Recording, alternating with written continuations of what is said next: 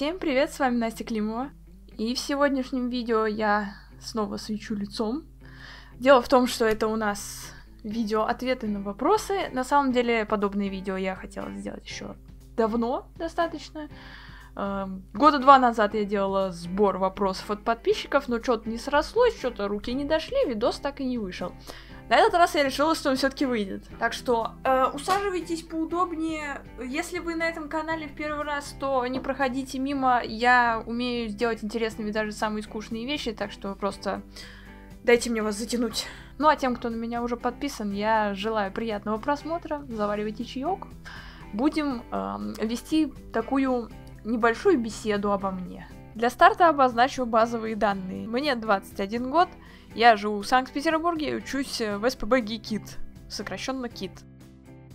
Ну, а первый вопросик у нас: почему ты решила стать аниматором? Ну, это на самом деле очень хороший вопрос. Он своими истоками восходит к самому моему глубокому детству, еще к тому времени, когда я была в детском саду. Ну, знаете, у всех детей есть фаза, когда они хотят стать ветеринарами или космонавтами.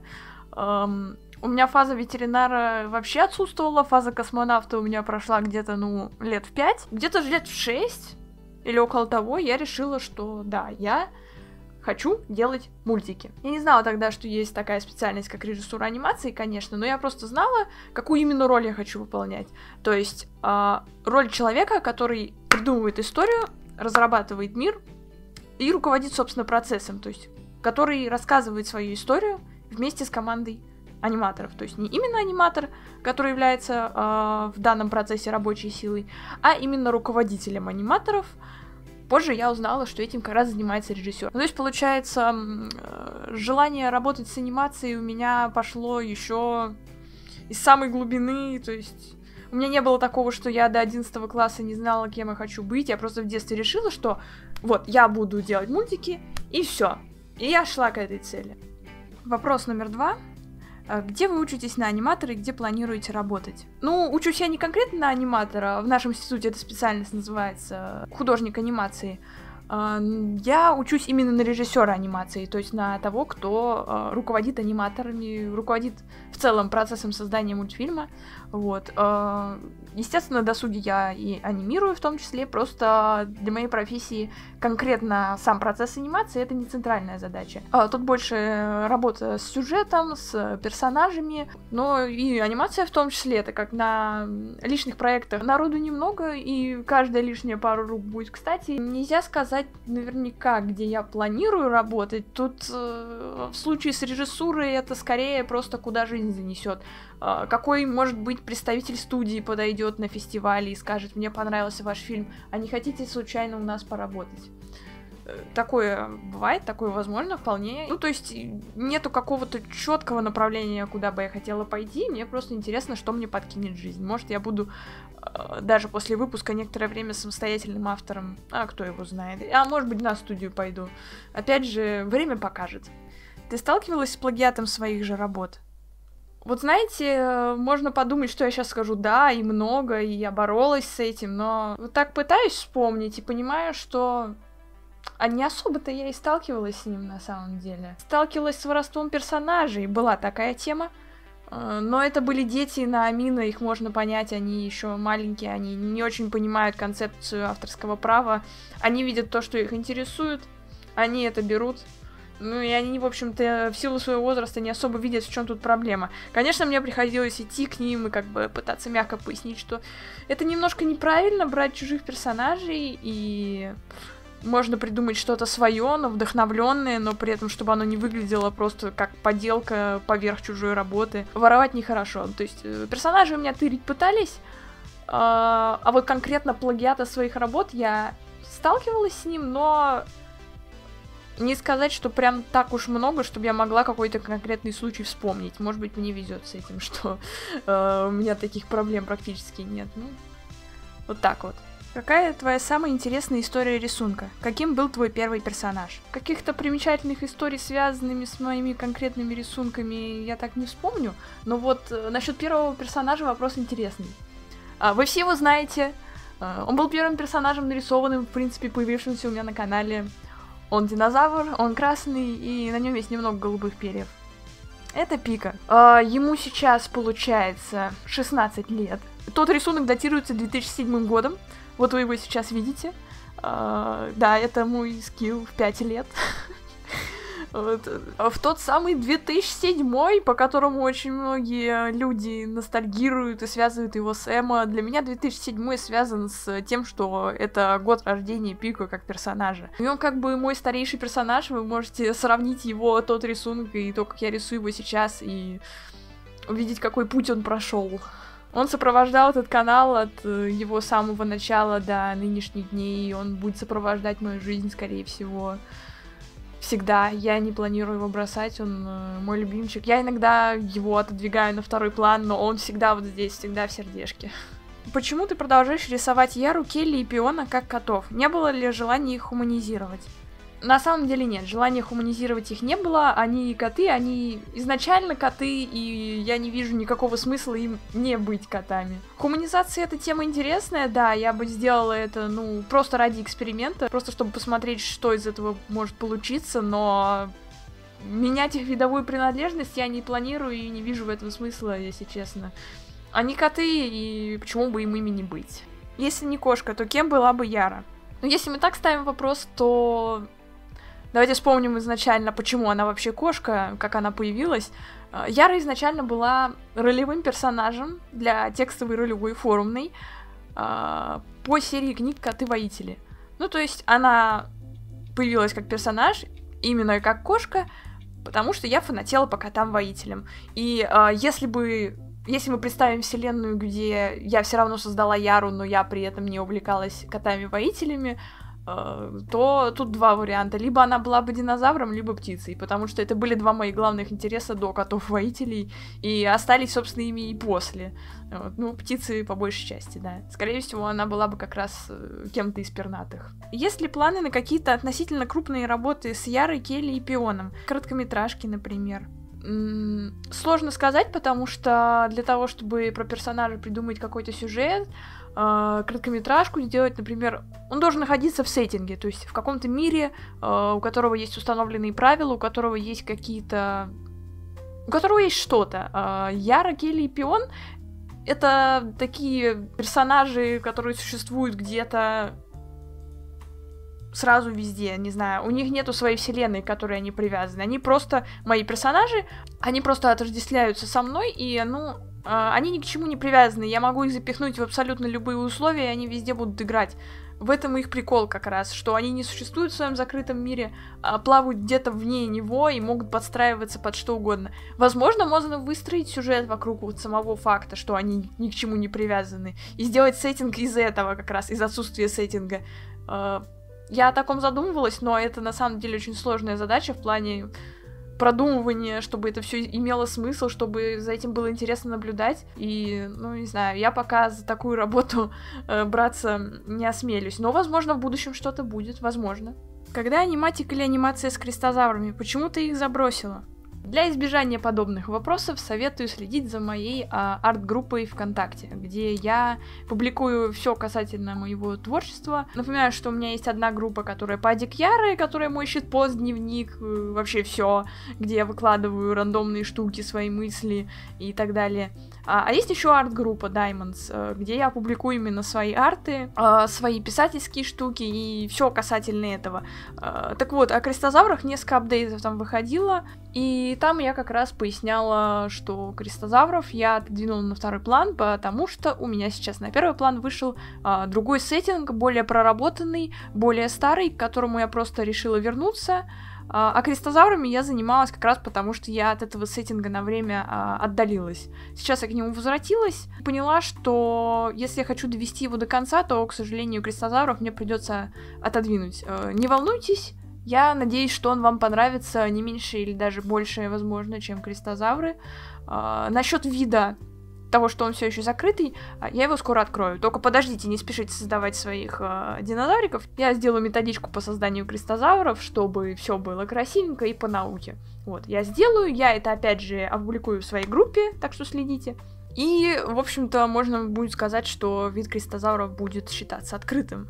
Вы по ним не скучайте, Пика я никуда не убираю, он еще будет появляться в моих видео, но тоже скорее как оторванный персонаж, то есть я в ближайшее время, во всяком случае, не планирую продолжать продвигать их сеттинг, потому что он был достаточно слабо проработан. То есть, возможно, он там со стороны казалось, что за ним стоит какая-то большая идея, что у меня там все по уму, на самом деле нифига, там все держалось на соплях. Вот. А я хочу сеттинг, который не держится на соплях. И таким сеттингом у меня является волнистый город. А как у тебя пришла идея волнистого города? Об этом у меня в моей арт-группе Diamonds есть 2 статьи, где я рассказываю как раз, откуда истоки этой истории пошли, откуда вообще пришла идея сделать сеттинг с разумными попугайчиками волнистыми, строящими свою цивилизацию, и статья о лоре, которая в общих чертах рассказывает о том, как устроен их мир в принципе, на чем он держится, какие там отношения, как он выглядит, какие там основные персонажи, и в чем суть сюжета. Если что, волнистый город это не просто мой сеттинг и не просто что-то, что я периодически рисую, я пишу книжку. Сейчас я покажу книжку. Я пишу ее на бумаге. Но, в общем, да, вот она, это рукопись. Толстая тетрадь на 96 листов, в которой я ручкой буковки записываю. А вот здесь вот на обложке у меня автограф от Гарри Бардина с пожеланием удачи. Это я считаю своим талисманом и знаком того, что я смогу довести это дело до конца, на самом деле. Сейчас у меня на бумаге исписано 93 страницы, и это только начало, так что это будет большая заварушка, когда я ее допишу, я всем дам почитать. Будет интересно, оставайтесь на связи. Есть ли шанс, что волнистый город будет в печатном варианте? И примерно когда мы в целом сможем его прочитать? Насчет печатного варианта не знаю. Об этом я буду думать, когда уже допишу хотя бы первый черновик, а желательно переведу его в чистовик или хотя бы перепечатаю в цифровой вид. Если будет желание у сообщества достаточно сильное, точнее, будет достаточный спрос на физическую бумажную копию, то почему бы и нет, можем и отпечатать небольшой тираж. Но до этого еще долго, поэтому я сейчас обещаний и каких-то четких планов озвучивать не могу. Посмотрим, как будет. Так что, если будет заинтересованность, то будет и печатное издание. А что касается, когда я его закончу, я предпочитаю отвечать, я его закончу, когда я его закончу. Ну, потому что писательство — это такая вещь непостоянная, и я не могу просто брать и раскидываться сроками, ведь, ну, как-то приходит с вдохновением, уходит, и я застреваю на одном месте, потом у меня все летит на другом, потом я опять застреваю. Это такая непостоянная скорость, что рассчитать тут какой-то срок, в принципе, я не представляю возможным. Так что, когда я доведу его до конца, тогда и доведу. Вот так. Будете еще залетать на Pixel Battle? Ну, если он еще будет проводиться, то почему бы и нет? Есть самый любимый фэндом и персонаж? О, ребят, чувак, ты... Слушай, давай я просто покажу. Позвольте представить вашему вниманию... Симп-стенка! Это как доска на Пинтересте, только перенесенная в реальную жизнь. Стена славы 4 лучших в мире мужиков. Жаль, конечно, что ни один из них не реален, но это уже условности. В середине это утиная карта мира. Я каждую утку нарисовала и подписала русское и латинское название «Почему мне было скучно». Короче, я не знаю, есть ли смысл тут распинаться, потому что тут и так все видно. Я могу сделать отдельное видео об этих 4 придурках, вы только попросите. Я, в принципе, не против. Вы потом будете жалеть, когда не сможете меня заткнуть, честное слово. Местные чуваки из копирки меня уже в лицо знают. Каждое утро, просыпаясь в своей постели, я вижу вот это. Anyway, я реально могу сделать видео про них просто. Дайте знак. Пуп. Планируешь ли коллекционировать круглые очки? Ну, я этим в какой-то степени уже занимаюсь. Другое дело, что вы меня в этих всех цветных очках вряд ли увидите на улице, потому что у меня зрение -3, я нифига не вижу. Единственные очки, которые я могу носить на постоянной основе из этих, это вот эти. И они самые скучные, что очень грустно, ведь у меня есть вот это богатство. Но, увы. Damn, иметь плохое зрение, это, конечно, грустно. А еще я не могу носить контактные линзы, это делает всю эту ситуацию еще грустнее, так бы я от этих очков вообще не отлипала. Кстати, да, об очках я видела в комментариях многие высказывали свои догадки, под кого же я делаю закос с этими очками. Кто-то говорил: о, ты выглядишь как Джон Леннон, или кто-то: о, да ты прям Егор Летов или Лепс. Я такая: нет, ребят, нет. Anyway, как вы познакомились с Битлджусом? Небольшая ремарка, я состою именно в фандоме мюзикла и немножко мультфильма. Фильм — это совсем другая степь, поэтому если вы от Битлджуса знаете только фильм, то вам вряд ли будут понятны мои эмоции дальше. Ну, фильм я посмотрела-то еще в детстве, а именно вот чтобы в фандом бахнуться, что у меня произошло в середине марта примерно, это все виновата Арбузянский. Ты виновата. Дело в том, что она поставила себе на аватарку мультяшного Биджея, и он был такой кривой, я на него несколько месяцев смотрела, и в итоге написала ей просто: чувак, кто это? Поясни, пожалуйста. И, в общем, она мне так пояснила, что через 2 дня я уже была в фандоме и уже рисовала вовсю его. Это произошло так быстро и так неожиданно, типа, я только узнала, что у Битлджуса, оказывается, есть фандом, большой фандом. И я тут же в него залетаю и говорю: это моя новая хата, все. Я здесь остаюсь на ПМЖ. Чем увлекаешься, кроме анимирования? Бёрдвотчингом. Бёрдвотчинг от слов bird — птица, watch — смотреть. Соответственно, хобби под названием наблюдение за птицами. Те, кто на мой канал давно подписан, могли видеть некоторые мои видео как раз с моими записями птиц на мою камеру с суперзумом. Я езжу на природу, я снимаю птичек. И это мое главное хобби, я считаю. Раз рисование уже превращается во что-то типа моей работы, то птицы остаются моим хобби. Ну и биология в целом, но в частности зоология, конечно. По ботанике я все еще относительно 0. Какая любимая хищная птица? Ну, если смотреть тех, что обитают в наших широтах, то, пожалуй, скопа. А если в принципе в мире, то тут выбор достаточно широкий, но сейчас я могу сказать, что моими любимчиками являются гарпия и филиппинский хохлатый орел. Ваша самая любимая фотография птицы за все время. Вы довольно часто их снимаете. Наверняка какой-нибудь снимок занял отдельное место в сердце. О да, такой снимок определенно есть. На самом деле их довольно много, но сейчас, если я бы выбрала 2, которые мне в первую очередь вспоминаются при этом вопросе, это, пожалуй, снимок серебристой чайки, которая зевает. Сделан он был в Москве на Среднем Царицынском пруду зимой 2022. А второй — это необычный довольно снимок, на нем даже один из 3 персонажей не птица. Это 2 красношейные поганки и андатра, такой грызун, которые плывут прямо на меня. Обычно, когда я снимаю андатру, я снимаю ее уплывающий зад, но это был тот редкий случай, когда я заметила их раньше, чем они заметили меня, и в итоге у меня получился вот такой крутой кадр, будто андатра ведет 2 поганок куда-то. Куда? Никто не знает. Как к тебе пришла идея заниматься фотографированием птиц и окружающей фауны? Да, просто с детства интересовалась природой. Папа рассказывал мне много о птицах, брал меня на охоту с собой. Ну и, в общем-то, от этого начался мой интерес к природе и к орнитологии в частности. Вот. А когда мне подарили камеру, я просто начала гулять с ней, и как-то так и сложилось мое увлечение бёрдвотчингом. Насколько хорошо оцениваешь свои познания в биологии и нравится ли она тебе? Увлекаешься ли только бёрдвотчингом, систематикой и палеонтологией, и почему выбор не пал на биофак? Свои познания в биологии я оцениваю средне, в орнитологии, возможно, выше среднего, но если это касается именно птиц средней полосы России, так как, в тропических я все еще кое-как, но вот с птицами, которые можно встретить, выйдя в лес куда-нибудь или в поле, в наших широтах, я вполне могу практически всех птиц определять, кроме каких-то прям супер похожих, вроде различных камышовок, некоторые из которых там друг от друга только по голосу отличаются, а по внешности они практически одинаковые. Насчет систематики не знаю, систематика — это в принципе наука о расположении видов относительно друг друга в ростное дерево. А палеонтология... не сказать, что я увлекаюсь палеонтологией. Если меня погонять по таксонам доисторических животных, я все наперепутаю. То есть своей самой сильной сферой я считаю все-таки орнитологию. А динозавры — это так, увлечение. А вопрос про биофак — это нечто, преследующее меня еще со старшей школы, когда меня спрашивали, куда ты собираешься поступать, я говорю, либо в ВГИК, либо в СПб ГИКИТ на режиссера анимации. И они спрашивают, а почему не биофак? Ты же так любишь животных.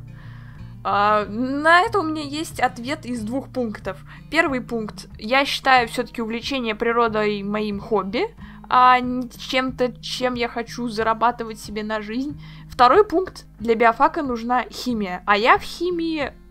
Если сказать, что я 0, это будет преувеличением. Когда у нас начались валентности, после валентности кислорода, примерно мой мозг просто... Я перестала совершенно понимать, о чем нам говорит учитель. Простите, Екатерина Санна, я честно старалась, но я списывала 2 года, потому что я ничего не понимала. Мой гуманитарный мозг просто отказывался впитывать в себя эту информацию. Я как-то пережила школьный курс химии, не получив ни одной 2 в семестре. Это удивительно. Я считаю это достижением в какой-то степени. В каких местах вы встречали наибольшее количество разных видов птиц? У меня есть 3 таких точки. 1 в Санкт-Петербурге и 2 в Московской области. В Московской области это Латашинский рыбхоз в Волоколамском районе и Виноградовская пойма, по-другому Москворецкий пойменный заказник. А в Санкт-Петербурге это отстойники очистных сооружений у станции Сосновая Поляна. Вот, если меня смотрят бёрдвотчеры, возможно, вы уже знаете об этих местах, а если не знаете, то советую посетить, там реально круто. Вы пробовали определять виды птиц по их голосам? Ну, некоторые виды я наверняка могу отличить, то есть есть вот конкретные виды с характерными песнями, а есть менее характерные, с которыми я все еще путаюсь, те же камышовки. Их на вид вообще практически не отличить друг от друга, там, в отличие от камышовки-барсучка, который имеет более выраженную маску. А по голосам у них у всех сложные такие стрекочущие, трещащие песенки, и их очень сложно различать. Ну, то есть какие-то виды я легко отличаю, а какие-то я слышу, и я просто без понятия, что это. Так что лучше всего я определяю все-таки птиц на глаз. Ходите с определителем или определяете виды уже по возвращении домой по сделанным фотографиям? Но поскольку я очень много наблюдаю за птицами, у меня уже в голове достаточно хороший определитель. А если я что-то не определяю, то, ну, я не ношу с собой определитель, да, я прихожу домой, смотрю фотографию и ее уже с чем-нибудь сравниваю, ищу, что это за птица. Есть ли группы сообщества бёрдвотчеров? Да, довольно немало. Есть вот группа орнитологические экскурсии в Санкт-Петербурге. Я с ними несколько раз ездила на экскурсии, разведывала новые места, в частности, Большую Жору. Так что сообщества есть, они достаточно большие, и людей, интересующихся птицами, достаточно много, это, конечно, радует. Что в целом можете посоветовать начинающим бёрдвотчерам? Не носить яркую одежду, не ходить в сильно облагороженные парки, птицы очень любят дикие места, заросли, густые кусты. Водоплавающие птицы любят пруды, на которых много растительности, в частности, по берегам тростник. Вот. Выстриженные, вылизанные местности, какие-то интересные виды особо не любят. Им чего-нибудь более дикого подавай. Носите с собой бинокль, либо камеру с большим зумом, потому что дикая птица к себе близко не подпустит. И главное, не бойтесь лезть в дебри. Просто правильная одежда, средства защиты и вперед. На поиски приключений и интересных видов. Какой самый бесячий случай произошел, связанный с твоим хобби бёрдвотчингом? Что удивительно, это не связано напрямую с птицами, но я рассказывала об этом в своей группе ВКонтакте и в Телеграме. В конце апреля я натолкнулась на людей, которые в Юнтулском заказнике, ну, который как бы заказник, заповедная зона, там запрещено разводить костры. Люди развели костер прямо на земле. Были они такой внешности, что я поняла, что подойти договариваться бессмысленно. Ну и плюс, чтобы попасть туда, где они сейчас разводили костер, им нужно было пройти мимо минимум одной большой таблички о том, что костры разводить в этом месте запрещено. И я без зазрений совести взяла телефон и позвонила в пожарку. Приехали пожарные, разобрались с ними. Ну и потом одна из этих женщин догнала меня и вмазала мне по лицу. Обозвала меня тварью, сказала, что меня карма покарает. Я такая, ну, блин. Не знаю, кого из нас тут должна карать карма, потому что точно не я из нас двоих сейчас подвергала лес опасности пожара. Особенно это была весна, до того, как еще распустились листья, то есть сухостоя полно вокруг. Точнее, она меня попыталась ударить по лицу, но я была в кепке, ее рука блокировалась кепкой, и она не решилась продолжать, слава богу, так что обошлось без побоев. Ну да, вот такая вот история была. Я встала на защиту леса, лицом в том числе. Кстати, о чайках с бакланами. Вот это баклан, а вот это чайка. Не путайте. На здоровье. Какие рептилии у тебя есть на данный момент? Сейчас у меня на базе 3 рептилии. Точнее, 2 живут со мной, а одна осталась в Москве, живет с мамой. С мамой живет эублифар Лили. Это мой первый экзотический питомец, не считая черепах. Ей уже 7 лет исполнилось в этом году. Она уже такая дама. Живут они до 15 лет, так что, можно сказать, она в полном расцвете сил. Ну, а со мной в Питере, кто смотрел видео про рептилиум, тот знает, у меня живут 2 глазчатых альцида по имени Рекс и Несси. Они маленькие, они пугливые, но за ними достаточно интересно наблюдать. Это такие сцинки, если кто помнит, у меня жил сцинк Ричард, его, к сожалению, уже нет с нами. Но хальциды, они близкие родственники, в принципе. Они тоже сцинки, просто очень маленькие. И если Ричард там был 60 сантиметров, то эти товарищи 15 сантиметров с хвостом, и они одним сверчком напихиваются до упора просто. Хочешь ли завести себе какого-нибудь питомца? Я всегда хочу, я всегда хочу. Но меня тормозит здравый смысл. Змею хочу. Но меня бабушка домой не пустит с этим, да. Я живу на съемной хате, но я в Москву приезжаю летом, поэтому не вариант. Где Драник? Вот он. Как проходит день Драника? Хорошо. Давно Драник живет у тебя? Драник у меня живет с 15 февраля 2022 года. Ну, то есть на данный момент уже год и чуть больше 3 месяцев. А кто сидел в группе в тот момент, когда я его принесла домой, тот знает, что его полное имя мистер Драник Тульский пряник. Где Вар? Почему ты не хочешь играть в Вар снова? Потому что я поняла, что он жрет слишком много моего времени, потому что он мне надоел, и потому что я из него выросла. Вот такие пироги. Увлекаешься ли еще Кэтвар или другими кота-играми? Нет, и в фандоме котов-воителей я больше не состою, так что... Прощай, Вар, ты был важным этапом моей жизни, ты стал стартовой площадкой для моего канала, отдаю дань, но возвращаться не планирую. Можешь ли ты достать языком до локтя? Нет. Как познакомилась с творчеством Вивзи Поп? Почему сейчас отношение к ее творчеству изменилось? Что думаешь по поводу адского босса? Ну, это вопрос довольно интересный, на самом деле. С творчеством Вивзи Поп я знакома, по-моему, с 2014 года, когда я на ютубе увидела, да я думаю, многие из нас знакомы с ней именно через анимацию Die Young, которую она вроде сейчас с канала скрыла, поправьте меня, если не права. Но эта анимация, в общем-то, по-моему, стала как раз стартом ее YouTube-карьеры, которая взлетела, которая стала вдруг известна всем, кто интересуется анимацией на YouTube. Насчет отношения к ее творчеству в подкастах из серии «Кто здесь аниматор?» при поддержке Animation School выйдет, собственно, подкаст с моим участием, где мы будем рассуждать о веб-анимации, и, в частности, там будет подниматься тема творчества Вивьен Медрана, и если вам интересно, когда этот подкаст выйдет, я, конечно, опубликую ссылку на него и в своей группе ВКонтакте, и в Телеграме, поэтому советую вам переходить, подписываться и следить за актуальными событиями, потому что то, что вы видите у меня на канале, это только часть, а еще значительная часть моего контента публикуется в ВК и Телеге, так что не упускайте. А на этом мы будем заканчивать. Спасибо большое за просмотр. Я была рада поотвечать на ваши вопросы. Надеюсь, вам не стало скучно. Всех люблю, обнимаю, целую. Всем пока!